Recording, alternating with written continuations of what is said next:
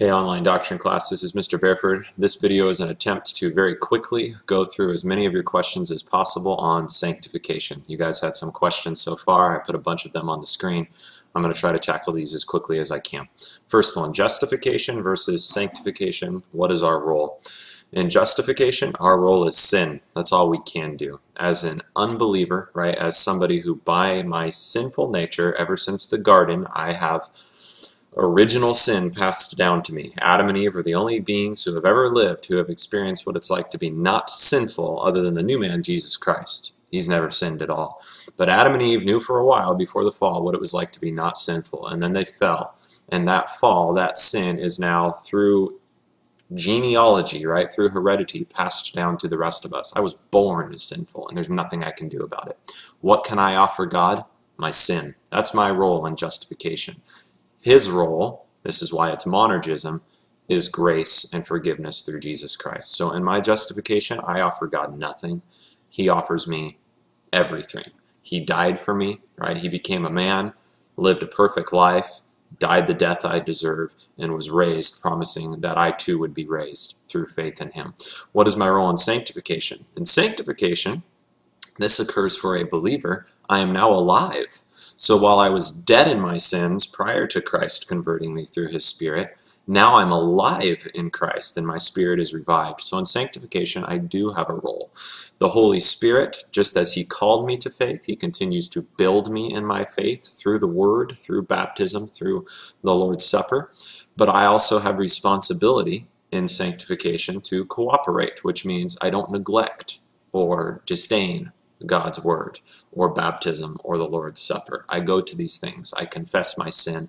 I receive God's free forgiveness daily offered to me through his external Word. What actually constitutes a good work? This gets really confusing for you guys because you're seeing distinctions like civil righteousness versus, I think your book calls it Christian righteousness, which I don't know a better term, but that still feels like a weird term. A good work is what you and I would expect. It's something that is in line with God's commands. Right? It's loving my neighbor, not hating my neighbor. Not stealing from my neighbor, but protecting his property and his goods. Not committing adultery, right? But rather being faithful to my wife and those around me. Not bearing false witness against my neighbor, but speaking of my neighbor in the best light in every circumstance. I mean, those are good works. Now, it's only a good work if it's done in faith, and since only Christians have faith, this is why Scripture says that really only Christians can do truly good works in the eyes of God. So as an unbeliever, can an unbeliever do good work? Yeah, comparing man to man, an unbeliever can do good, in a sense, God-pleasing work. It's God-pleasing when we abide by his law, but if we don't have faith in him, that it's not righteousness. And you have to understand that even the works done in faith, while they are righteous, they don't earn anything, they don't merit anything. Only Christ can merit and earn my right standing with God. So what actually constitutes a good work? Anything done in faith out of love for your neighbor. That's it. Anything done in faith out of love for your neighbor. It's inherently selfless, not selfish. Is there any unforgivable sin? Just the one that Christ mentions, right? So all sins are forgiven through Christ. He's the Lamb of God who takes away the sin of the world. The unforgivable sin would be to blaspheme the Holy Spirit.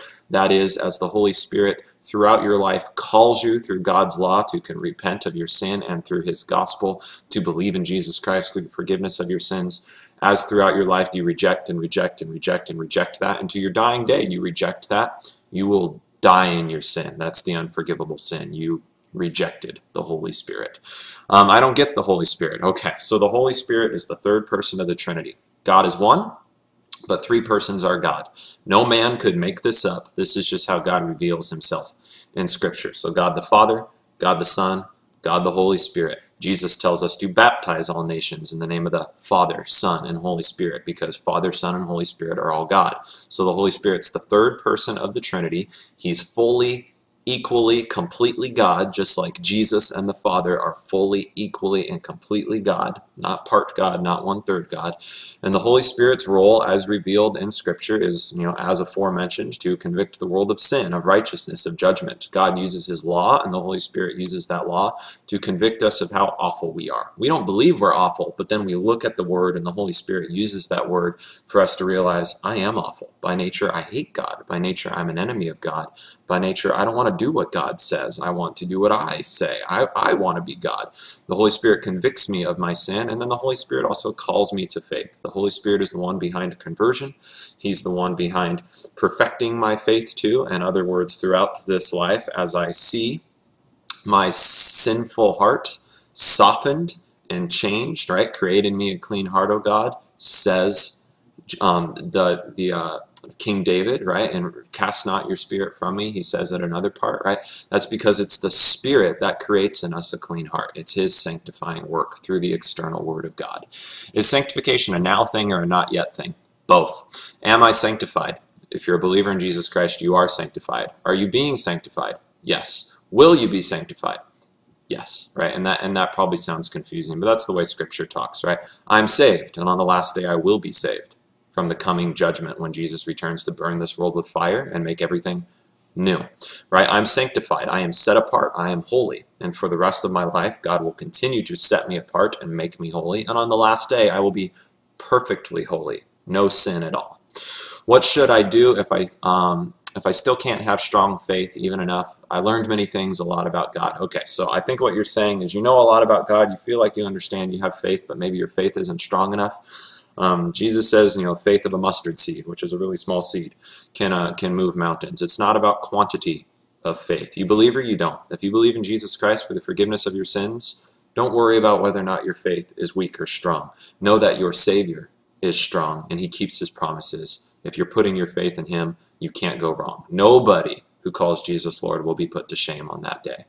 Can sanctification be achieved in limbo or only when we are alive on earth? All right, limbo shows up in Dante's Inferno, which is trying to mix Christian theology with really what I would consider pagan mythology. Limbo is not a Christian thing. So real quickly, here we are on this earth, this life. As a Christian, when I die, my body will be sleeping in the ground, and my spirit will be with the Lord. When the Lord Jesus returns on the last day, he will raise all the dead, and my dead body will come back to life, be united with my spirit once again, and as a believer, Jesus will take me with him to the new creation, the new heaven, the new earth, body and spirit, to live there forever with him and the rest of God's big, big family, all the sleeping saints. So limbo is not in the Bible. Explain spiritual gifts. So spiritual gifts are something that the Holy Spirit gives to his church for the building up of, the edification of the church, the individual members of the church and the church at large, corporately. So these gifts, Paul mentions a lot of them in different books. They show up quite a bit in 1 Corinthians, teaching, prophesying, tongues, which by the way is speaking in different human languages, helping is a spiritual gift. All of these things are for the building up of your Christian brother or sister in Christ. They're for the building up of the church. We all have them. Some have more than one as Christians, but they're never to serve our own needs. They're to serve our neighbor. Explain civil righteousness versus righteousness before God. Jesus is righteous before God, and as I put my faith in him, I am seen as righteous before God. Even though I'm not, he says, yes, you are. And I accept his testimony because he's God, he would know. Civil righteousness is my righteousness before man. As I love my neighbor, as I'm kind to my neighbor, as I take care of my neighbor, as I show concern for my neighbor, that's being civilly righteous. As I obey the laws of the government, that's being civilly righteous. That's not being righteous before God, that's being righteous before the governments of man, my fellow neighbor. How does baptism play into justification and sanctification? Which of those two is it more of a part of? I think of it more as a part of justification, but it plays a role in both. So baptism is where Christ offers his external word of promise attached to the visible sign of water. You see Peter talk about this in Acts chapter 2. He says, repent and be baptized for the forgiveness of your sins, and you will receive the Holy Spirit. Right? And then he proceeds to say, this promise is for you and for your children, for all who are far off, for all who the Lord our God will call. Right? So that is a promise to us, and where there is forgiveness, there is justification. Where I am forgiven, I am right before God. So I don't say, I was baptized on such and such a day. I say, I am baptized. I stand right before God because I am baptized by him, and in that he makes me promises that he will not break because he's God and he can't break his promises. He's promised me that my sins are forgiven, that I have received his Holy Spirit, and he's the author and perfecter of my faith, and he will hold on to me until the last day. And those are promises I can bank on. That's justification. How does baptism play a role in my sanctification? As I remember those things, and I don't consider my sin in those times of weakness, but I consider Christ's righteousness and his promises, as I remember that I'm baptized, I remember that I'm justified. And that's part of sanctification, remembering that because of what Christ says to me, promises to me, I am justified. That's very much part of what it means to be sanctified, trusting in Christ's promises. Why is the sanctified life difficult? Because you're still a sinner, and we're all still sinners. The nicest Christians we've ever met are still sinners, even though they may not be sinning as much with their mouth or as much with their eyes or as much with their hands. We can't cure the sin in our heart. The only answer to the sin in our heart is for God to crucify us with Christ and on the last day raise us again. My heart will finally be free of sin on that day, but between now and then it's still sinful, and I can try to curb that sinfulness with my words, with my actions, but I can't cure it. So why is the sanctified life difficult? Because I am simultaneously a saint, sanctified by God, and a sinner, still wishing I was God and wish I could do things my way. How can one keep their faith in God strong all the time without worrying? You can't. We're weak. We're still sinners. This is why we constantly need the Word of God to remind us of the gracious promises we have in Jesus Christ. We need to be in church. We need to be hearing the good Word of God, his law damning us of our sin, and his gospel saying, you do not stand condemned. Any who believe in me are forgiven of their sins. Christ who died for me, bled for me, rose for me. Why does God create us inherently sinful and then punish us when we do what he created us to do? We are not inherently sinful, right? Go back to Genesis 1 and 2. God made all these things in 6 days, including man, and he said they're all good. I am not made inherently sinful. I am made good. But I inherited sin from Adam, not from God, but from Adam. And because I inherited sin, I am a sinner. And because I'm a sinner, I will sin. Now, does God punish me for my sin? Nope. God took the punishment himself. God poured out all his wrath, all his anger against Jesus Christ. Who was Jesus Christ being punished by on the cross? God the Father. My God, why have you forsaken me? It was God's wrath that Christ was paying on the cross for you, for me. So God doesn't punish me for my sin. The punishment has already been paid by someone else, my Savior, Jesus Christ, your Savior, Jesus Christ. How does preservation work? Preservation, or sometimes perseverance, is the word ascribed to the Holy Spirit's work to keep you in the faith. And he does that through the external word, the external promises spoken by Jesus in the Bible, through your baptism, and through the Lord's Supper. How are people who believe in Arminianism still saved? So Arminianism is this idea that God has done all the work for me, but anytime you attach a but to that, realize that you've just strayed from biblical theology. But I still need to at least choose him, believe him, accept him into my heart. Understand that if you're at a point where you're choosing God, believing God, accepting him into your heart, you're already saved. You didn't become saved that moment. You were saved before that because your heart would not choose God, would not accept God, unless the Spirit has already called you. So your heart is sinful through and through. And if that sinful heart full of hatred for God suddenly finds itself wanting God, loving God, believing in God's promises through Jesus Christ, it's already saved before it asked. Okay? So Arminianism has this very confused, and it kind of portrays it as if we have a role in our conversion, but we don't. We're dead in our sins, says the Apostle Paul. We were enemies of God, says the Apostle Paul, before Christ reconciled God to the world. Why is perfectionism in faith a misguided teaching? Because it's not biblical, right? I am a sinner the rest of this life. I will never be perfect in this life, but Jesus is coming, and he is making everything new. And on that last day, I will be made new. If he returns during my lifetime, read 1 Corinthians 15. Paul says, in the twinkling of an eye, I will just be changed. And my heart won't be sinful anymore, and my body will be completely new. If I'm a dead saint, I'll be raised, and I'll be completely new. But in this lifetime, while things are still old and new, before things are completely new when Jesus returns, I'm still a sinner. So it's a misguided teaching because it's not biblical. Why are we prior to conversion God's enemies? Isn't that a bit harsh? Yeah, reality. It's reality. Reality can feel harsh, but it's the truth. Believe the truth, not a lie. I'm not somebody who, by my sinful nature, doesn't know how I feel about God. No, that's not what the Bible says. By my sinful nature, read Paul in the book of Romans. Read him in Romans 3. No one seeks God. No one is righteous, not even one. All have turned away. All are haters of God's law. And Paul makes that really clear in the kind of language that he uses, right? He says I think he says like the venom of, asps of snakes is on our lips. And if you hate God's law, you hate God. I mean, it's like, the doctor gives you a prescription. Hey, this is what's good for you. And you're like, yeah, I'm not going to follow that. You don't believe him. You don't trust him. You don't think he's good. You think you know better. And that's how it is with God. If we look at his law and we go, I'm not going to follow that. You don't believe him. You don't think it's good for you. You don't think it's good for others. You're going to do what you think is best. That's essentially hating him. So you got to understand that when it comes to, us being God's enemies, this is not, my idea. This is not, Bareford being harsh. This is straight from God's word, straight out of the mouth of Paul. Even Jesus talks this way. Look at John 7 or John 15. Do a Bible Gateway search for the word hate, and look at John 7 and John 15 and what shows up there. Jesus came to the world and the world hated him. That's you and me, apart from the Holy Spirit calling me to faith in him that I might believe and love him. What attacks us in our sanctification? My own sinfulness, right? I can be an addict to something, or just my own sinful desires for things. Satan is real. Demons are real, and they tempt.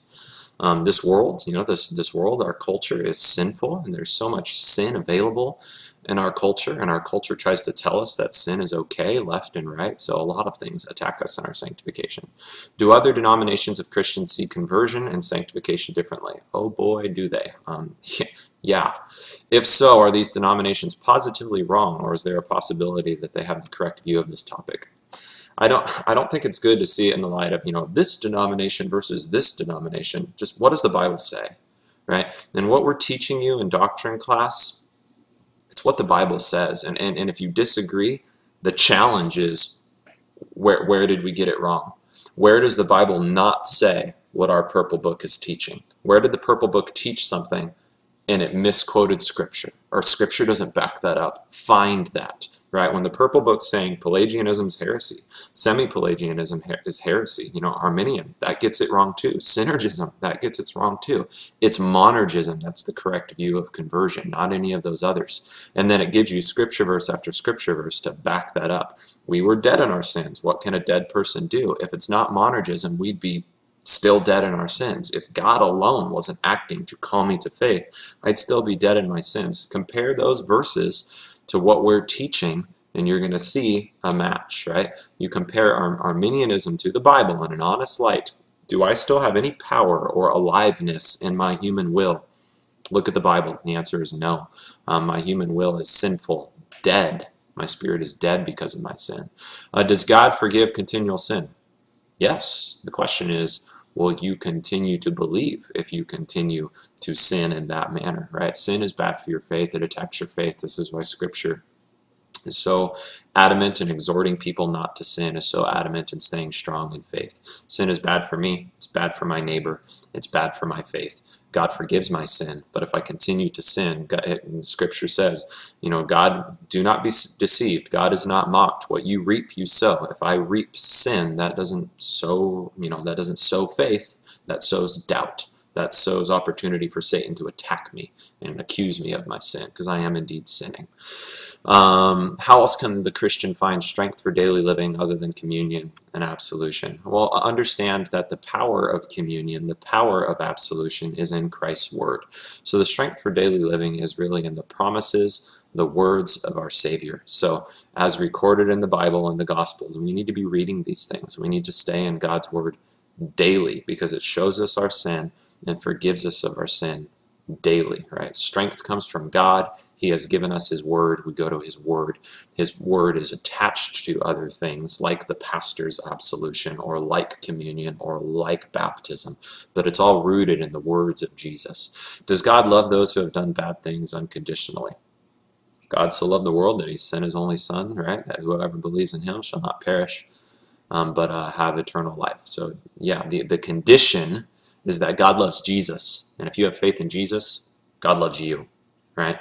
And that's it, right? There's no other condition, right? God, the Father, has handed over all judgment to the Son. You see this in John chapter 5 and 6. How does the Son judge us? How does he judge our works? The work of God is this, to believe in the one whom he has sent. That's straight from the mouth of Jesus. That's the condition.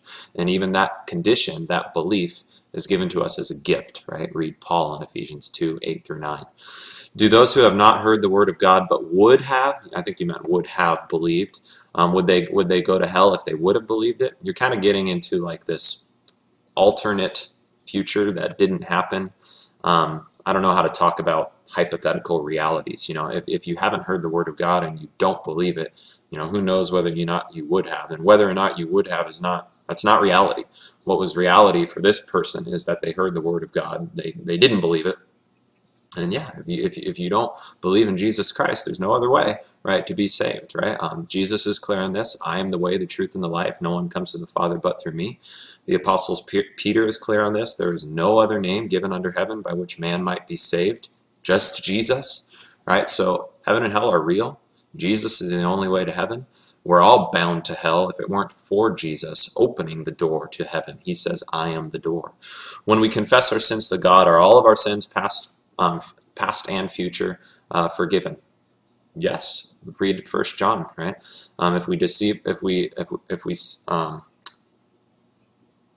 If we say to ourselves we have no sin, we deceive ourselves and the truth is not in us. But if we confess our sin, God, who is faithful and just, will forgive us of all unrighteousness. I think I butchered the first part. If we say we have no sin, we deceive ourselves and the truth is not in us. God is faithful, right? We confess that we are sinners just like his word says we are, and he is faithful. He forgives us of our sin through Jesus Christ. That's my past sins. That's my present sins, the sins I'm committing right now. That's my future sins. All sin is forgiven in Jesus Christ. He paid the punishment. He bled. He died for all of it. I do not understand the meaning of bearing the cross, right? So this concept of bearing the cross is persecution, suffering, opposition, because you're a Christian, right? Jesus says, the world hated me, he says to his disciples, so don't be surprised when they hate you. You will have trouble in this world. The world will hate you when you testify to the truth of me. So as Christians, when we speak God's word, both his law and his gospel, the world doesn't want to hear it. The world doesn't want to hear that this, that, and the other is sin. They want to hear that all those things are fine. Just do what feels good. The world doesn't want to hear that Jesus is the Son of God who was raised from the dead for your sins, because that means they are sinners, and they don't want to hear that they're sinners. And they don't believe that this guy named Jesus was the true Son of God. And the fact that we believe that makes us, stupid. It's obviously a scientific fact that when people die, they stay dead, unless it historically happened that he really was risen, and it did historically happen. Resurrection, historical fact. Empty tomb, lots of eyewitnesses, talking to Jesus, speaking with Jesus. So bearing the cross is persecution, suffering that a Christian faces simply because they're a Christian, because they believe what they believe, testify what they testify to, God's law, God's gospel. All right, my favorite question. I know good work is what God wants us to do, but how do we know what God wants us to do? I just follow my heart. God doesn't talk to me to show what I should do. I love it. It's like straight out of Napoleon Dynamite. Just listen to your heart. That's what I do. Yeah, God gave us a conscience. Sometimes our conscience is correct and accurately reflects the 10 Commandments and how we're supposed to treat our neighbor. Sometimes it doesn't. Sometimes my conscience makes me feel like I'm okay, but I'm not. God's word is the authority on these things. How do I know what God wants me to do? You read it in his word. It's called the Bible, right? So what does God want me to do? Love my neighbor, right? Love your neighbor as yourself. That's what God wants me to do. Love the Lord your God with all your heart, mind, and soul, love and strength. Love your neighbor as yourself. These two things sum up the commandments, the first and second table of the commandments, dealing with how I treat God and how I treat my neighbor. That's what God wants you to do. So don't listen to your heart, listen to the Bible. Sometimes your heart gets it right, sometimes it doesn't. All right, let me quickly end up with looking at those questions you guys had in the forum and doing rapid fire answers to those. Since I am saved by grace through faith for Christ's sake, apart from works, why should I bother to avoid sin? Won't I be forgiven anyways? What does it matter? It does matter. Yeah, you could be forgiven anyways in Jesus Christ, right? You confess, you're forgiven. Why should I bother to avoid sin? Because sin still separates separates us from God. Sin still is bad for me, bad for my neighbor, bad for my faith. As I believe in Jesus Christ, I'm forgiven of these things, but it doesn't make sin any less damning. If sin weren't a big deal, Jesus wouldn't have died for it. Should I sin less and love more over time? In other words, the longer I'm a believer, should I expect this kind of progress? Yeah, right? But if you don't see it, that's the law, and when you don't see it and you're disappointed in yourself, good. That's the law working on your heart. So return to the gospel. Jesus died for you, a failure. He died for me, a failure. He's the only success, and his victory is my victory. His victory over sin is my victory over sin. I'm not going to have personal victory over sin.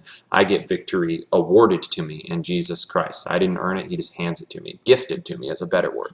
If I notice that I'm sinning less, especially in a given area I struggle with, and loving others more, should my apparent moral improvement be a source of reassurance for me that I really am saved? No, right? Your source of reassurance should be Christ's promises, because he doesn't break them, right? So when Christ forgives me in my baptism and the Lord's Supper, just through his words themselves that I am forgiven, that's my reassurance that I am saved, because he's not a liar. He keeps his promises. What if I struggle with the same sin my whole life? Am I not a real Christian? If you're struggling with sin, turn to God's word, right? So not turn to myself and look inward on myself. Man, why am I still struggling with this sin? Do I really have faith in Jesus? That's Satan attacking you. Don't look inward when you're struggling with sin. Look at God's word. Yep, you are a sinner, and yep, I died for you, and you're forgiven through Jesus Christ. So of course you're a Christian. I saved you. You believe that because I saved you. I called you. I'm sanctifying you. You've been baptized in my name if you have been baptized. You've received my supper, and I'll talk about those things more in a minute. Is becoming more like Christ, that is more obedient to God's will and more loving towards others, is that something that I do, or is it something that the Holy Spirit does in me? Should I look at my becoming Christ-like as something that I'm responsible for, or as something that God promises he will do for me? Both, but start with that first one, right? That God promises he will sanctify you. Now that you are alive in Jesus Christ, as the Spirit is sanctifying you, you're alive and you can cooperate or not cooperate, reject or not reject. And not rejecting looks like actually hearing God's word and listening to it, going to church where you hear it preached to you, going to church where you're reminded of your baptism, going to church where you receive Christ's body and blood given for you for the forgiveness of your sins, right? That's what it looks like, right? To participate in the Holy Spirit's good and gracious work to remind you that you're forgiven, to give you a new heart, right? Neglecting those things would be what it would look like to resist the Holy Spirit, right? To not cooperate. So it's both, right? God promises he'll sanctify you, and now that you're alive, your spirit's not dead because you've been converted. You can cooperate or not cooperate in those things. I think I said I'd talk more about the idea of baptism and the Lord's Supper. So real quick, those are just external means. They're called means of grace. They have God's words, Christ's words of promise attached to them, and they serve as tangible, solid, historical reminders for me of my forgiveness. Not just spoken word, but experience too, right? So I don't just hear Christ's promise to me. I am baptized in his name, and that can't be undone. Mr. Bareford can't be unbaptized. It's a historical moment. It's done.